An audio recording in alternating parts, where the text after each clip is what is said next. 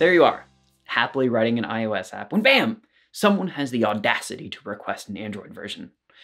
Okay, it's fine, you're using Flutter, just change the build target. Whoa, now someone wants a web version in Windows, Mac, so you can just rebuild the same app on each platform and call it good, yeah?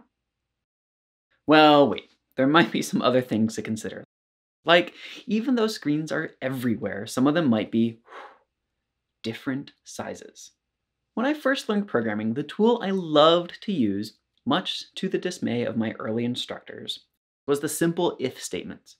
After all, why not? Why shouldn't I keep using it? Here, we could just toss in an if-else tree for every combination of screen size and platform we need to account for. Unfortunately, this gets hard to maintain well before the animation to my left finishes. And the reason is that this combines two concepts.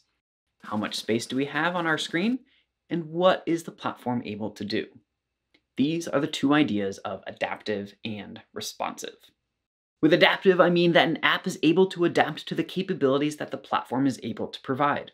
For example, devices not only have screens, but they typically have other things too. Say you wanted to get the user's location.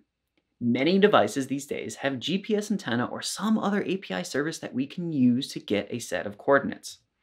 This is often some kind of black box. You ask for a location and you get the details you need.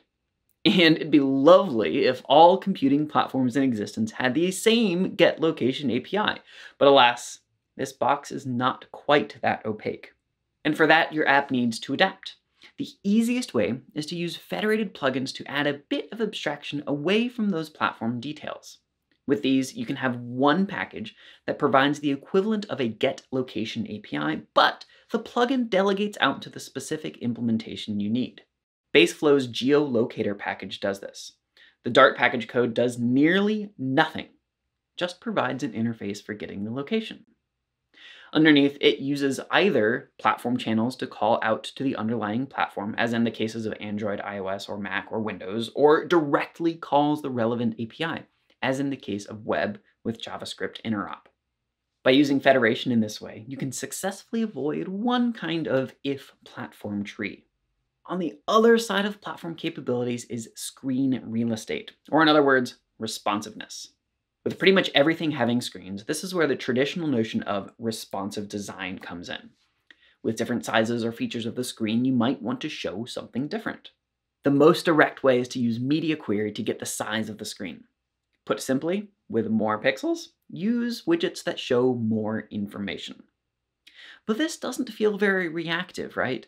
This would probably end up within some high-level widgets build method, but if we've got a screen and someone has the audacity to change the window size in real time, how do we respond? To have a bit more reactivity, you'll probably want to toss in a layout builder, which will rerun its builder method whenever the constraints passed to it from its parent change. This gives your app a chance to update the layout as things change and resize. And the nice thing about this is that it works lower in the widget tree. The constraints are those passed into its widget by its parent rather than media query's whole screen size. This, of course, all presumes that you want more or less the same UI and design system on all platforms. But that's not always the case. For example, in some cases like with scrolling physics or button ordering, you want to be able to account for platform conventions. For this, use theme.ofcontext.platform. But it's not the only way to get the platform. The isXconstants and Dart.io platform are frequently used. However, we distinguish the two methods the same way I distinguish the concepts here.